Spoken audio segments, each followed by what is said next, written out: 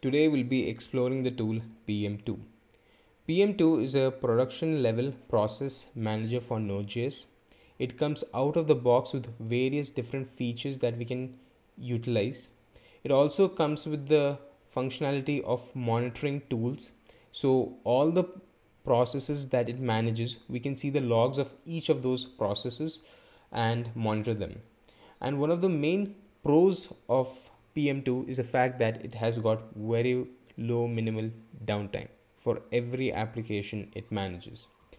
So today I'll be showing you how to get started with PM2, all the basic commands that you need to know in order to get started. And I'll also show you how to set up a config file for PM2 to fine tune your strategies while you're managing different processes in your Node.js environment.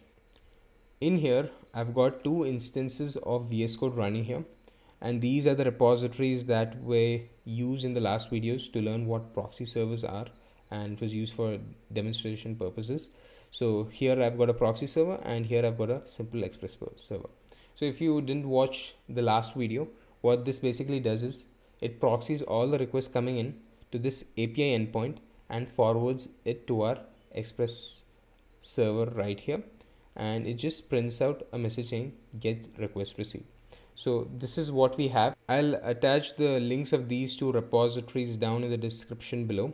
So now in order to get started, first let us check out to the branch f/pm2 added, and in here the only difference here is I've added a function that gracefully terminates our Express server, and I've also added console logs to each of the requests, so that when we are using the monitoring tool for PM2 we can see those logs. So now in order to get started with PM2, first you have to install PM2 globally. So for that you hit this command npm I PM2 -g, which signifies globally, and you hit enter. In order for PM2 to work, you'll also need to install Bun, which is a runtime environment for Node.js. So I'll install this as well. Once all the installations is complete, we can start using PM2. So first let me show you how it works in a dev environment. So I'll hit this command pm2-dev, and I'll also mention the path of the file. So index.ts, which is our root of our server. Hit enter, and you can see our development mode is started. And one of the good things about PM2 is that it supports hot reload. So if I make any changes and save it, it closes it and also restarts the server. So without the need of nodemon, this is being done. So this is the first thing I wanted to show you, which was the dev environment. But the more interesting part is how PM2 starts in a production level. So I just say PM2 start, and I again given the path of the file.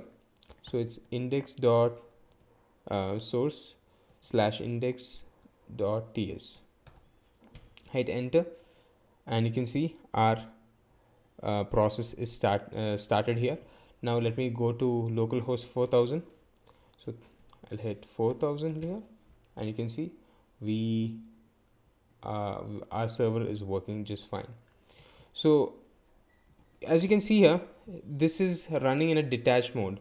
So now if I hit PM2 list, it lists out all the processes that is running, and I can still use this terminal without the need of using another instance of it. So now let me go to my other repository here, and I'll start another process here. So I'll say PM2 start, and I'll again mention the path over here, index.ts.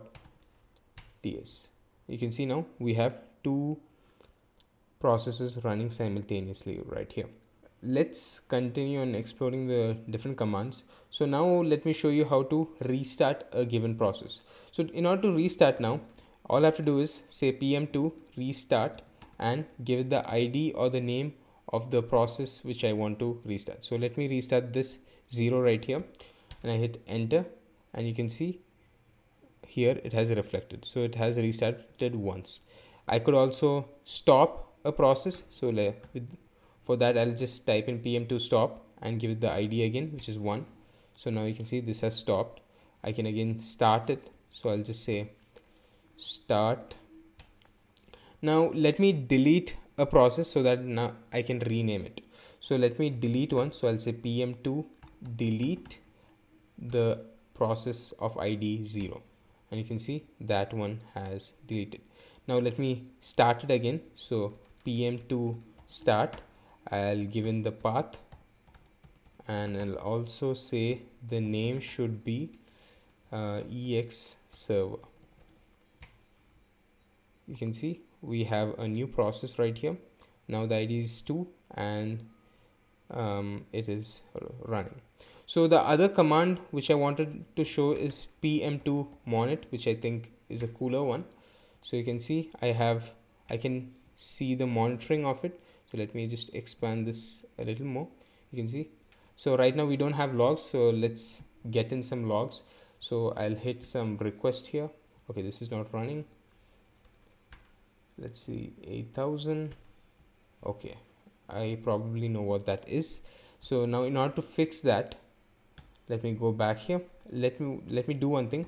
So the other command which I wanted to show is I want to delete all the process here. So I'll say delete all. So with this, all the process has been deleted. Now let me clear my terminal, go to this one right here, and I'll clear this as well. And this time around, when I'm starting the process, I'll give it a name so that I don't get confused. So what was happening is I probably started a process of the same server. So let me give it a name this time. So I'll say name, and I'll say ex server. Since this is our express server, I'll say start, and I started here. I'll do the same thing here. Let me actually copy this portion right here. Oops. Okay, let me go back here. So this is our proxy server. So let me do that, proxy server, and the root still remains the same. I hit enter. Now you can see we have two processes. Now what I wanted to show you was the monitoring capability. So git monit, not git, PM2 monit, and we can see the monitors. So now let me go back here. So this time around, let me say 4,000. So this is our simple express servers port, and you can see get request received. And if I go right here, express server, the log is slash, and this is because if I go back to my, I'll just minimize this, you can see I've console logged out the URL. That's why it is showing up here. Now let me again expand this. I'll hit my proxy server endpoint this time. So 8,000 slash API slash get all. I hit this thing, get all request received. If I go back here, the proxy servers, you can see I'm getting certain logs. And again, if I go back to my proxy server right here, this is the one, and let me minimize this.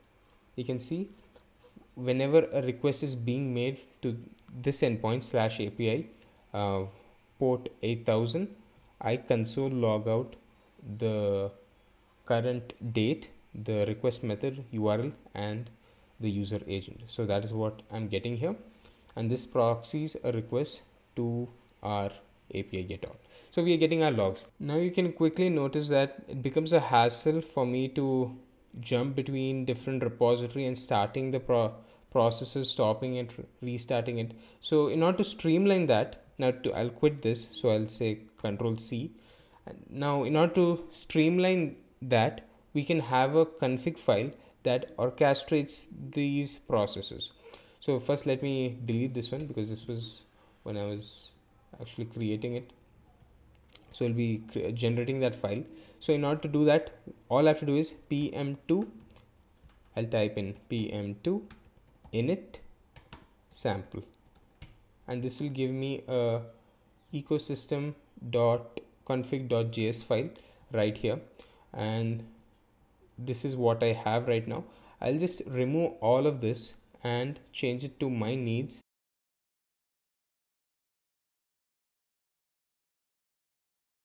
I'll save everything. So now we've got two keys here, script and watch. So script is the path of the server which you want to start, and watch is whether you want that hot reload functionality. So now in order to do this, what I'll do is, first thing, I'll import path from paths of Node.js, and I'll change this to my location. So it's path.join.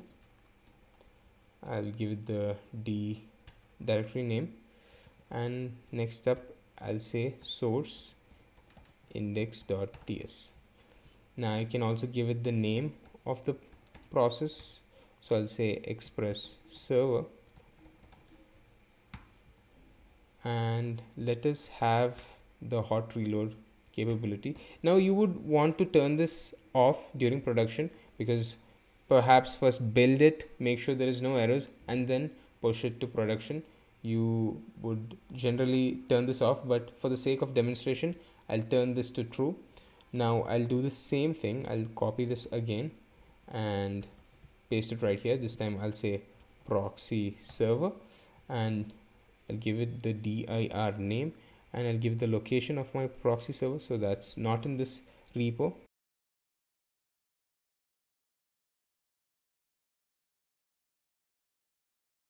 I'll save everything. I'll make sure there's a slash here and a slash here. I'll save again everything. Let me expand this. Now let me say I'll clear everything first. I'll see all the process which is currently running. You can see we have two. I'll delete all of them.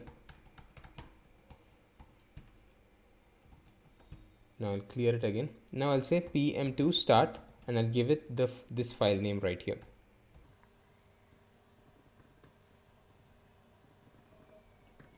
And I'll hit enter. So I'm getting an error saying script is not found. So probably the location is wrong, and this should be YT instead. Let me save this and hit that again. So now you can see both of my servers are up and running, and I also have watching enabled here. So now whenever I make a change here, I'll hit save, and it should probably restart it. Let me say PM2 list.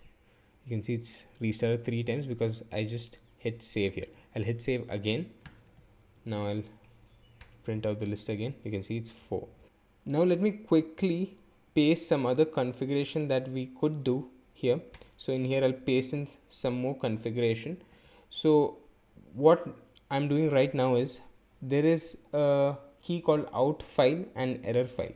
So if you have logs in your project, you could also create a file for it. So what I'm doing here is, I'm taking my directory name, and in this project itself I'll have a folder called logs, and I'll have a file called app.log, and for an errors I'll have app.error.logs.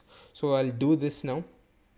So what I can do is, I can probably say PM2 restart this config file. That should probably do it for me. Let's see whether this generates logs for me. So now I'll go back here. I'll say /4000. It's my simple server, and I'll also hit, let's say, API. Hit that. Let me go back here. This was a simple express. Okay, so it did not create those logs for me. So I probably have to delete this. So let me say PM2 delete. Now I'll clear everything and I'll start it again. So I'll say start.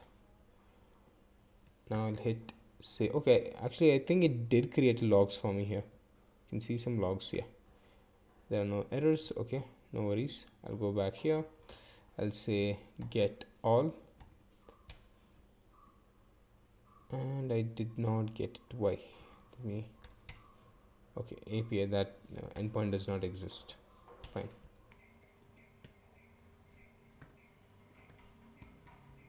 Let me go back here. So it is online, but for some reason I cannot hit that endpoint. So again, port 4000 slash API. Let's try it again. It's weird.